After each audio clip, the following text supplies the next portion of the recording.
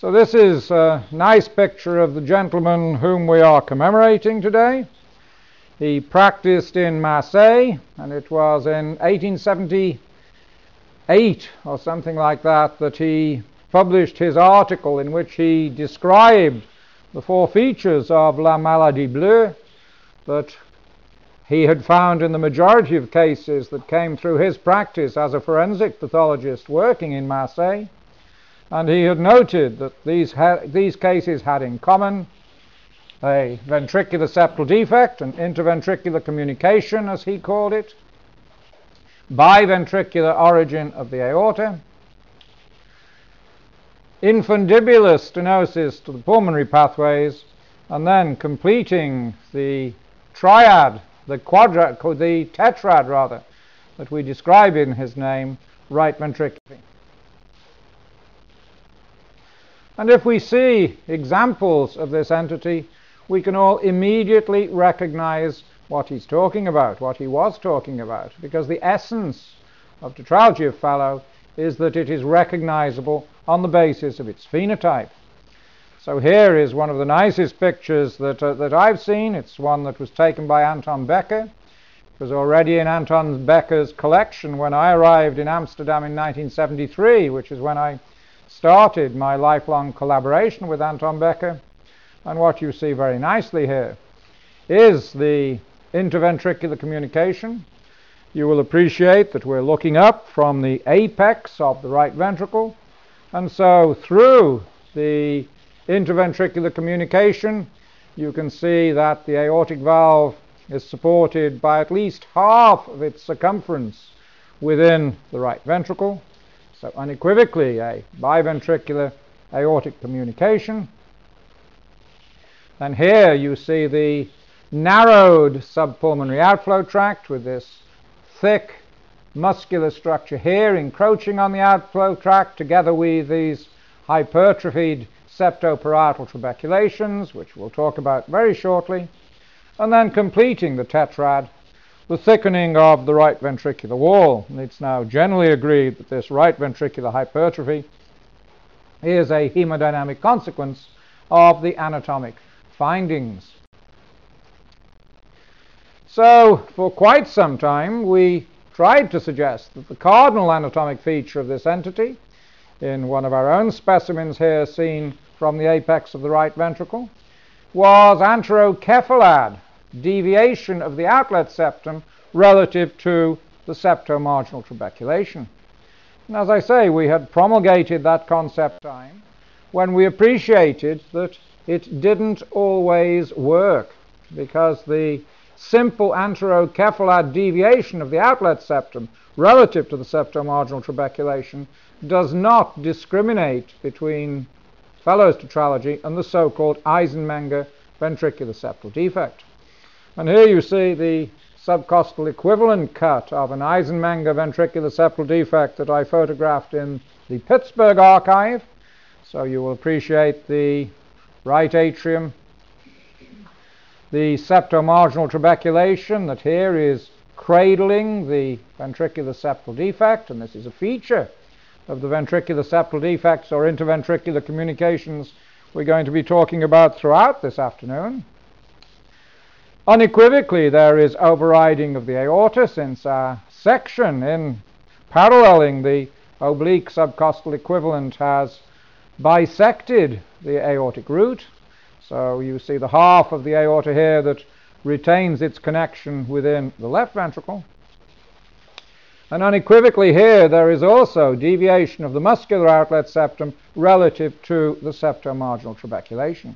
But in this situation the subpulmonary outlet is unobstructed, and indeed one of the features of the Eisenmenger ventricular septal defect is that it potentiates to pulmonary vascular disease, and these are the patients who develop early pulmonary vascular disease and sadly, unless palliated very early in their life, in the old days, these are the ones who died at a relatively young age with pulmonary hypertension. So simple anterocephalad deviation of the outlet septum relative to the septomarginal trabeculation is insufficient to act as a defining feature of Tetrology of Fallot. And if we then take an example of unequivocal tetralogy and we section it in comparable fashion again, simulating the subcostal anterior oblique equivalent, then we can see that part of the features are indeed there. So we see that the outlet septum is deviated anterocephalad relative to the septomarginal trabeculation. You can see again we have sectioned through the aortic root, which is bisected in this particular cut. But the other feature that combines with deviation of the outlet septum to produce the phenotype of tetralogy of Fallot is hypertrophy of the septoparietal trabeculations. And it is the combination of these two features, deviation of the outlet septum along with hypertrophy of the septoparietal trabeculations, that produces the muscular squeeze at the mouth of the infundibulum that is the phenotypic feature of tetralogy. So if we compare the arrangement as seen in tetralogy with the situation we find in the normal heart, we can show how the building blocks of the outflow tract are malformed in tetralogy when compared to the normal situation. So our cartoon here is showing you the septal surface of the right ventricle having cut away the outflow tract. And then we note the location of the membranous septum. Andrew has shown you this several times now during our course, transilluminated to illustrate its atrioventricular and its interventricular components. And you're all well aware now that one of the major characteristics of the normal right ventricle is the presence of this extensive strap-like muscular structure that reinforces the septal surface of the right ventricle, which we call the septomarginal trabeculation, which in North America is still often called the septal band. And you know it has a posterior limb giving rise to the medial papillary muscle, an anterior limb that extends up towards the pulmonary valve, and a body that extends down towards the ventricular apex, giving rise to a series of septoparietal trabeculations that I'll mention shortly. But the other important structure forming the septal surface of the right ventricle, yet not a septal structure, is this inner curvature of the ventricular mass. And we call this the inner curve, likening it to the stomach, which has an inner curve and a greater curve. So this outer margin of the right ventricle would be the greater curve. This is the inner curve extending up from the membranous septum towards the freestanding subpulmonary infundibulum. And this part of the inner curve, which I've shown in these two shades of green, is encircling the aortic outflow tract. And this is the part that we call the ventriculo-infundibular fold, since it is a fold, and within the interstices of the fold we find the right coronary artery. But sandwiched between the inner heart curvature and the bifurcating arms of the septomarginal trabeculation is this small part of the normal muscular septum, which can be removed with a scalpel so as to enter the left ventricular outflow tract. But in the normal heart there are no landmarks to tell you where it starts and where it finishes. So to all intents and purposes in the normal heart, we consider this as confluent with the septomarginal trabeculation, but it is there. Also important is the freestanding muscular infundibular sleeve that is supported by the inner heart curvature, and it is of course the presence of that freestanding sleeve that permits the pulmonary valve in the normal heart to be removed for use in the Ross procedure. And then finally, this series of septoparietal trabeculations, one of which is the moderator band, that extend from the anterior margin of the septomarginal trabeculation and run round the parietal free wall, the greater curvature of the right ventricle. Now what happens in Tetralogy of Fallot is that these building blocks that wall the aorta into the left ventricle come apart at this point between the arms of the septomarginal trabeculation. So this is the comparable situation seen in Tetralogy of Fallot. And now the interventricular communication is cradled between those limbs of the septomarginal trabeculation. Here, the posterior limb, giving rise to the medial papillary muscle, and here, the anterior limb. And the interventricular communication, as I've just mentioned, is between these two limbs.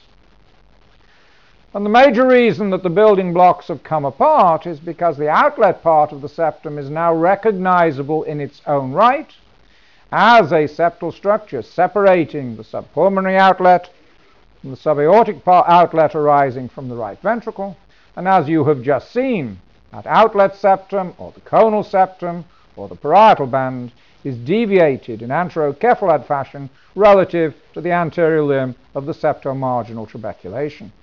And as I've just shown you, it's that squeeze between the outlet septum and the hypertrophied septoparietal trabeculations that produces the infundibular obstruction.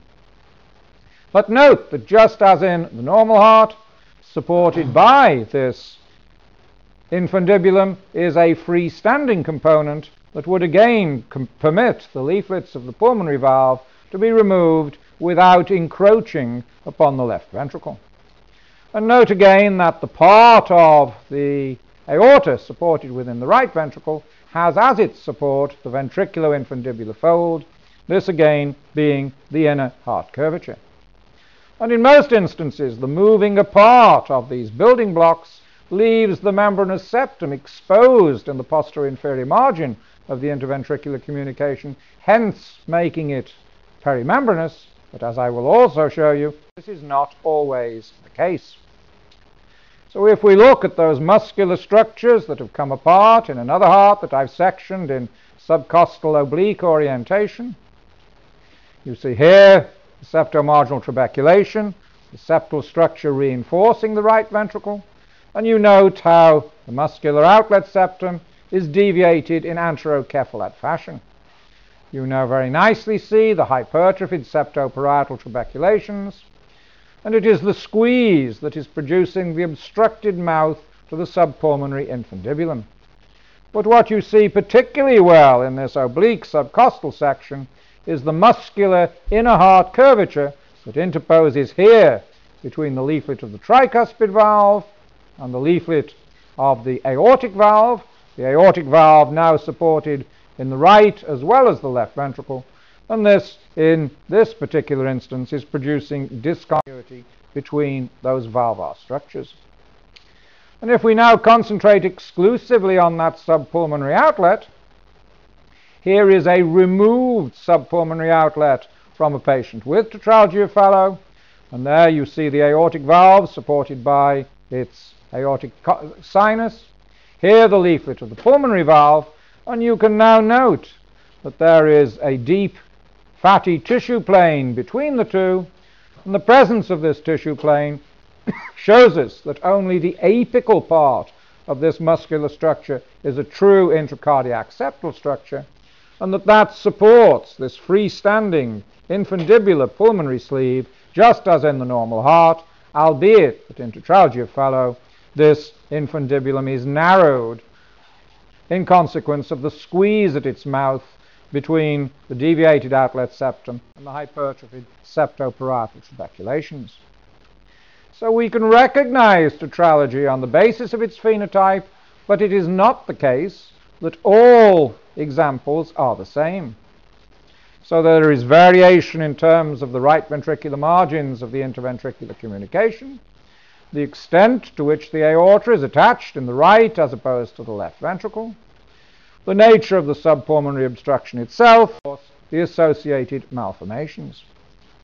So the majority of cases, at least 3/4 and probably 4/5, have a perimembranous defect because there is fibrous continuity posterior-inferiorly between the leaflets of the aortic and tricuspid valve. So as I explained to you earlier today, exactly the same rules can be used to determine the phenotype of the interventricular communication as when we are dealing with isolated defects. So in perhaps 1/5 of cases, we have the situation as you see here. where the interventricular communication remains clasped between the limbs of the septomarginal trabeculation. But in these cases, you see that the ventriculo-infundibular fold, separating the leaflets of the aortic and tricuspid valve, extends to become confluent with the posterior inferior rim of the septomarginal trabeculation. So we have this extensive muscular structure which interposes between the membranous septum and the edge of the defect. And when surgeons are confronted with a situation like this, they can place stitches all the way round the margins of the defect without fear of damaging the conduction axis. And then there is a third variant, as you see here, which for quite some time we argued was not strictly Tetralogy of Fallot, since it lacked muscular obstruction, but we now recognize is certainly part of the family of Tetralogy of Fallot, since it has overriding of the aorta, and it has unequivocal hypertrophy of the septoparietal trabeculations. But the characteristic feature of this particular defect is that the narrowing of the pulmonary trunk is produced by a fibrous raphe rather than a deviated muscular outlet septum. And the reason for this, of course, is that as in all cases with doubly committed and juxta-arterial defects, the subpulmonary infundibulum has failed to muscularize during. And note that in that particular case, the defect extended to become perimembranous. It is, however, probably the variability in aortic override that has created greatest controversy.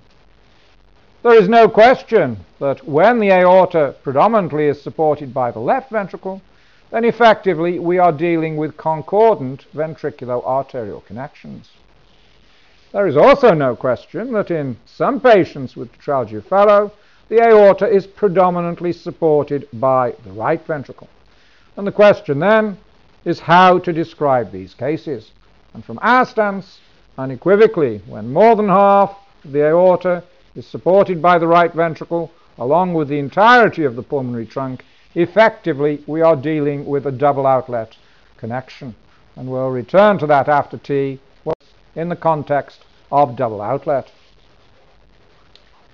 Another controversial issue when I started work on this with Anton Becker is whether the infundibulum in Tetralogy of Fallot was too short. So in one of our earliest papers, we measured the length of the right ventricle from the apex to the attachments of the pulmonary valve, and we took that as 1. And we then took a ratio against that of the length of the subpulmonary infundibulum. And as you see, in a series of 14 cases with Fallot's tetralogy, the pulmonary infundibulum on average was 0.36 of the length of the right ventricle.